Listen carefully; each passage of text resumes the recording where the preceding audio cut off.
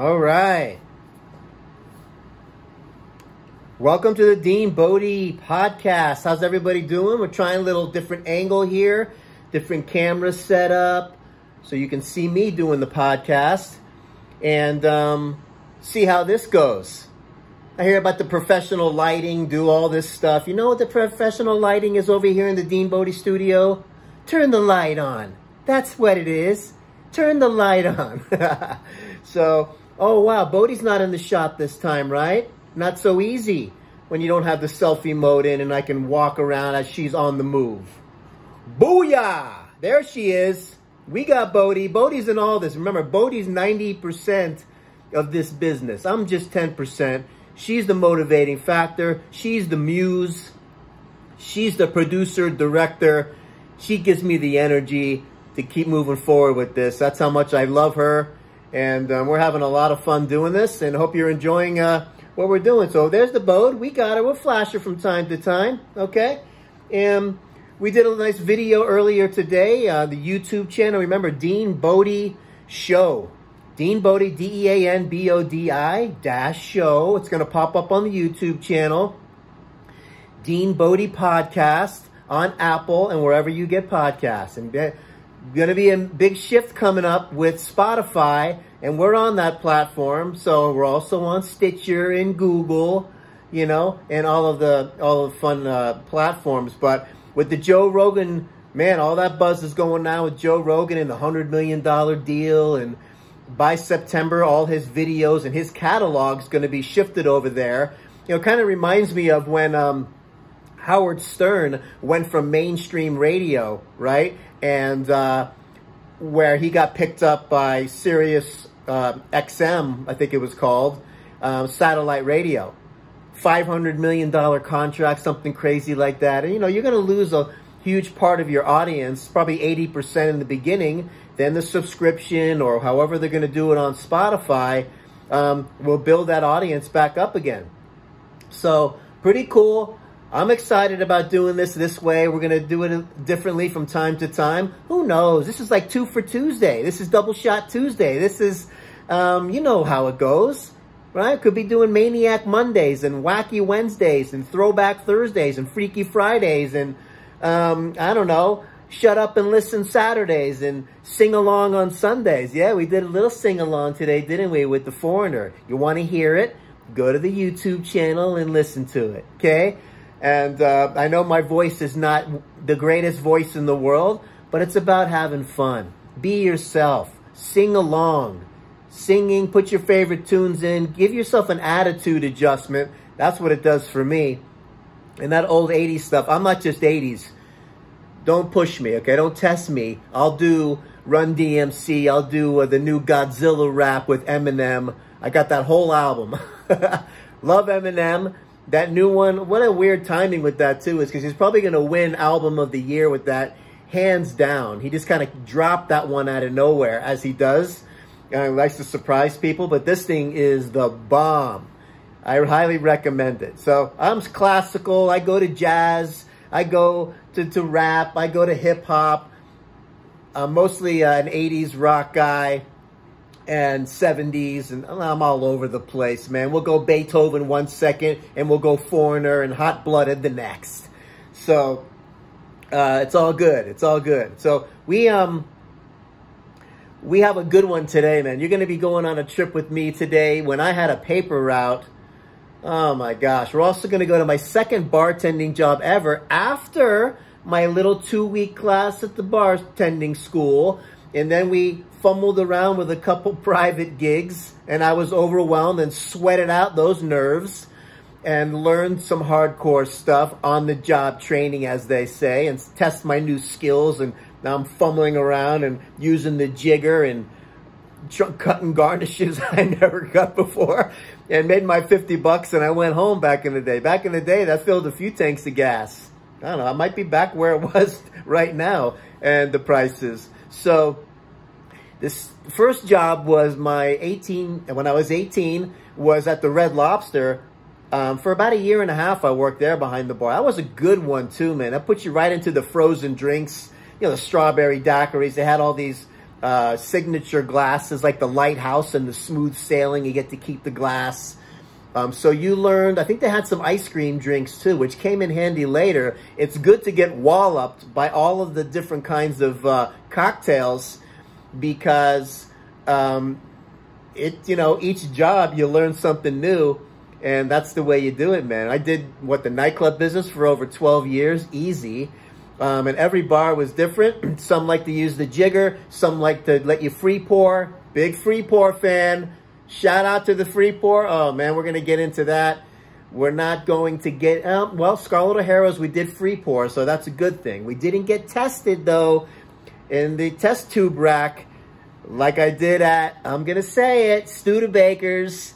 You didn't get a 90% on your test before your shift. You didn't go on. Right hand, left hand.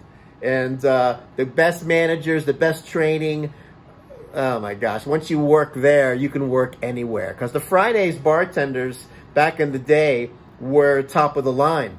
So very strict with the pour tester and all.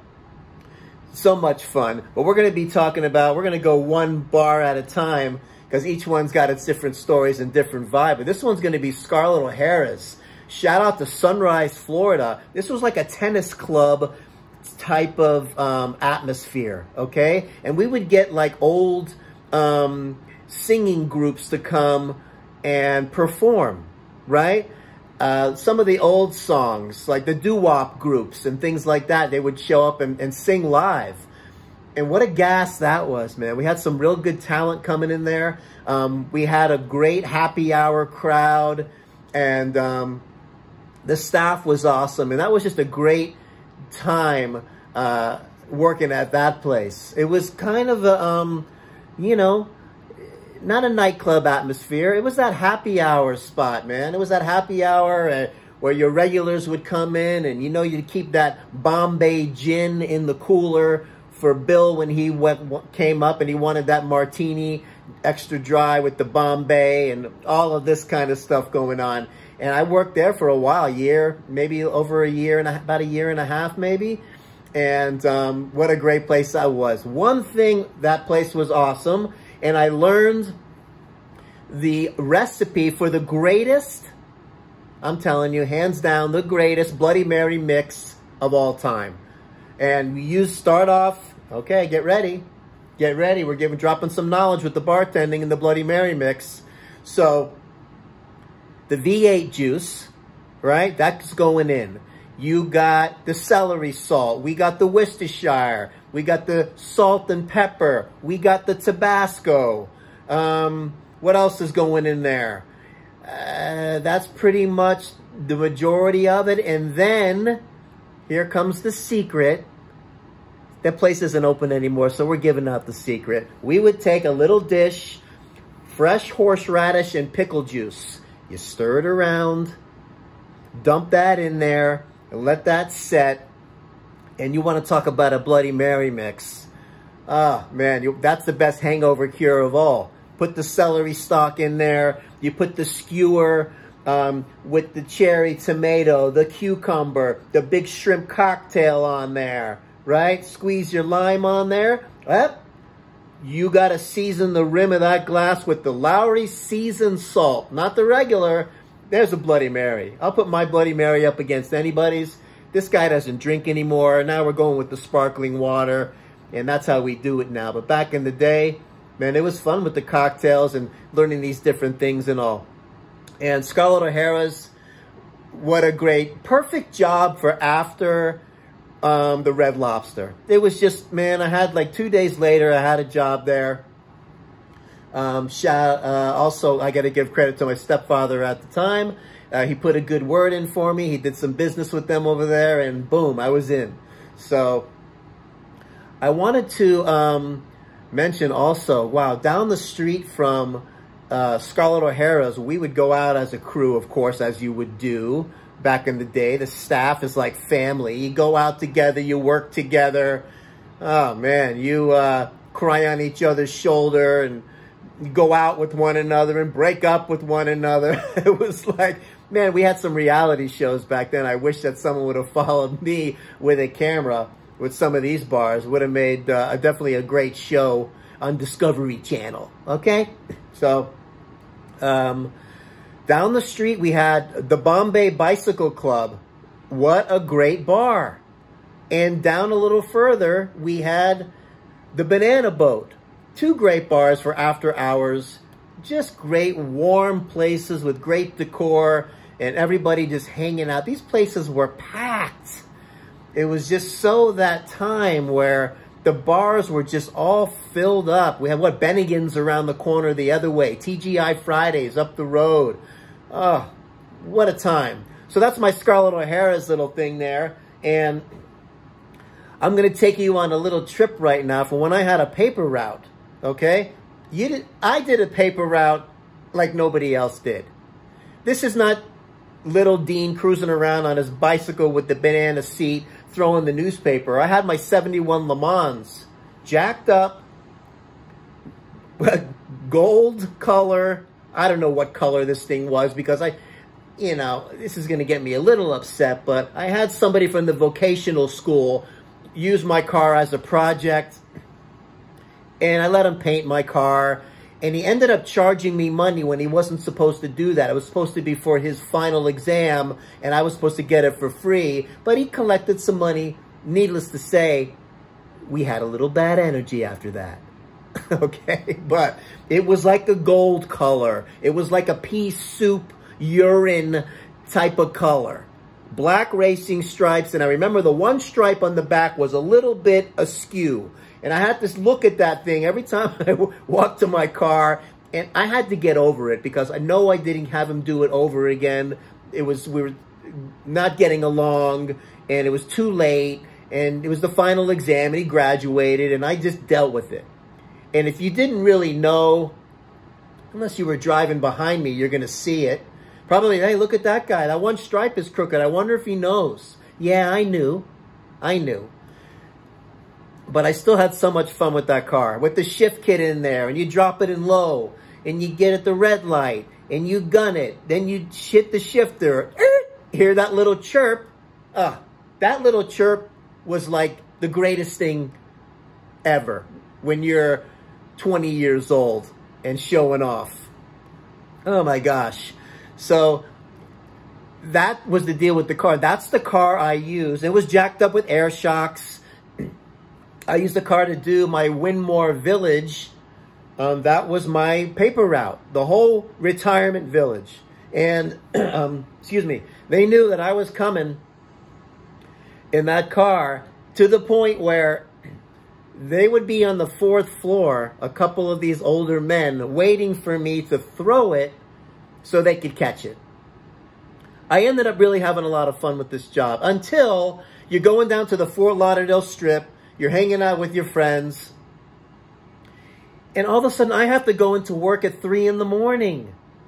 Everyone else is hanging out. I gotta go. See ya. I'm gonna go fold papers, throw them all in my car, and then go around to Winmore and do it. And when I first started that job, it took me about 3.5 to 4 hours to do it until I started getting it down and I didn't take the elevator up or run up the stairs.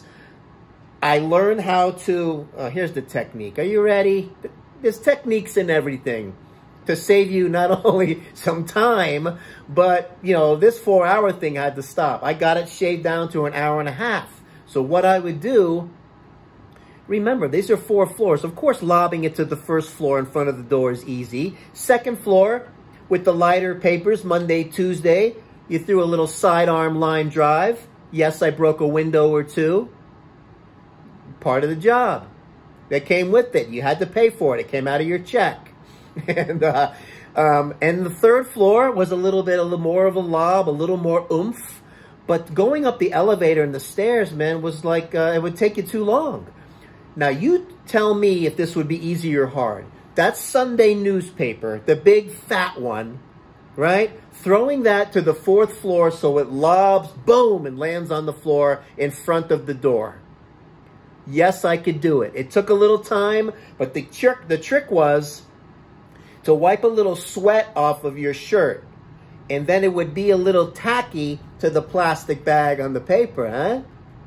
And I would take it, I would bend all the way down. and I would jump off the ground and use every ounce of my body with my arm, and I would throw it. I had to do it as hard as I could, and it would just make it over the top, and it would slam on the ground. And at 4 in the morning, it's pretty loud, okay? It's pretty loud. But anyway, I got it shaved down to an hour and a half. In that job, I don't know, after having to leave the strip and all my friends too many times in a row, I think after 6 weeks or maybe 2 months of that job, we had to end it. It wasn't my thing. This was, you know, you had to put the bill to bill the person. You'd stick that in the paper and they had to pay the bill. This was like a major process. And I'm thinking like, cash money bartending compared to this, not even close. You get spoiled with the bartending when you work in the right places and you're making cash and you're easily putting, you know, your $100 or $150, $200 cash in your pocket after your shift. And when I got to the really awesome nightclubs, when we started really getting into the limelight, the nightlife, the real hot spots, and you're putting $500, $600 plus in your pocket, cash, you don't want to do anything else. I tried the little stint at the Office Depot, and I tried, what was the other job? Oh, I tried working at Chili's. These are whole other podcasts I can do. At Chili's, at the salad guy, at 4 in the morning, you're chopping up salads and lettuce chopping, and oh, you got it. And I tried to do that along with another bartending gig after 2 in the morning, getting up at 4, chopping lettuce and getting yelled at by the manager because my chicken chunks were too big. I had to make them this big, not that big, this big, not that big. Done. The next, after like an earful of that for a year or whatever, it was like I got up and I tried the calling in sick. And he was like, well, you got to really be here. And I'm like, I can't do this anymore. It's been a lot of fun. I think that lasted about 4 weeks. But then we had the backup with the bartending anyway. But I was trying the 2 job. This kid always worked. Always. Since I was, I don't know, a little whippersnapper running around Kendall Point in Miami trying to wash windows and stuff. Always working. Always working. All kinds of different restaurants, all kinds of bars, all kinds of things. You need cash money when you're young and you're a kid and you got your car and you're going out to the strip and all this stuff going on. You need gas money. You need money to do stuff with. You gotta go on a date. You gotta pay. So I was like, no problem. I enjoyed all the places I worked, and there's going to be a million stories coming out of all this. But I wanted to tell you about Scarlett O'Hara's, my crazy paper route with the car and the line drive, breaking a couple windows on the 2nd floor. 3rd floor, 3rd floor was probably my favorite. Now, just to go back on the paper thing real quick, the lighter papers aren't necessarily easier, especially on a windy day. You take that, I had this sidearm technique. DeanBodi! I had this sidearm technique, and if it was windy, it would take these light papers and fly them all over the place. So you'd have to sometimes get them out of the hedges. They would fly here, fly there. Now, if you had a 2nd floor number and you threw it and the wind flew it up to the 3rd floor, gotta go get it. You gotta go get it. Then we have to go up. You gotta get it. You gotta bring it back down. But I got it down pretty good to where at least I shaved it down to an hour and a half compared to 4 hours. But man, when you're young and hanging out and you got to go into work at 3 in the morning, what was I thinking? But it was kind of cool trying different things.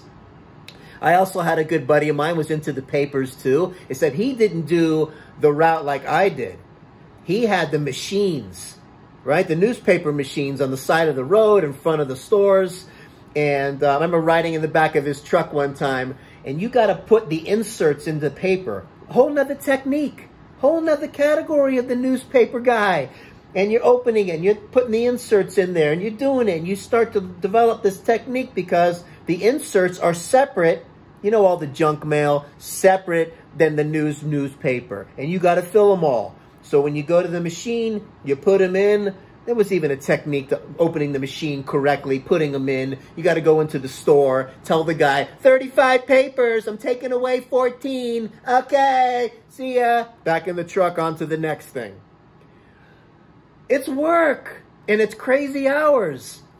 And God bless the newspaper people for doing that. And anyway, we turned it into fun. We turned it into fun. You got the music blasting. You're doing, one guy's driving, the other guy's putting the inserts in the paper, and we're taking turns doing the machines. All good, man. All great experiences. And, you know, let me tell you, I don't want to miss something here. I had something here. I wanted to tell you about the Scarlett O'Haras and my newspaper route, and how it always worked. Oh, man. And we're gonna wrap things up right now. The other topic is a whole nother podcast. I can't go down that rabbit hole, but we're going to be talking about lip sync contests and some bars that I worked in and how much fun that was. I'm telling you, I got more stories than I know what to do with. And when we get this phone number hooked up and you call in with your stories, I want you to share a little sing-along once in a while. I want you to share some of your fun stories and all this. And then I'm going to be able to share the recording. I can just, well, yes, I have another phone, and I can put it on speaker, and we can hear the recording and your voice and have some fun with it.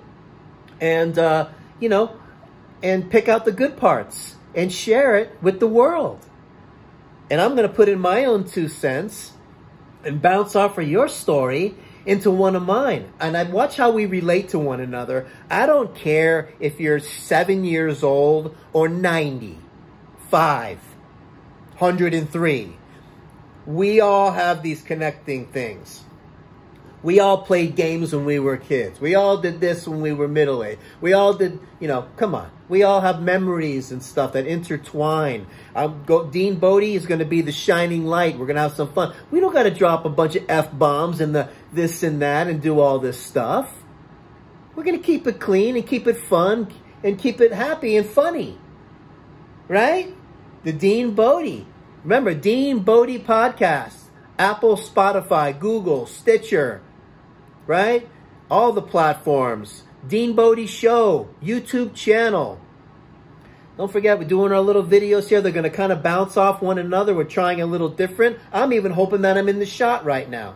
Got my little tripod there. Got my little boom mic on top of the phone. My little thing connecting to the other thing. Who knows? We're going to figure it out as it goes. Oh, your lighting could have been better. Okay, well, we'll turn the light on. This is what we got over here in this studio. We like the rough edges at the DeanBodi Show. Life isn't perfect. Rough edges is where it's at.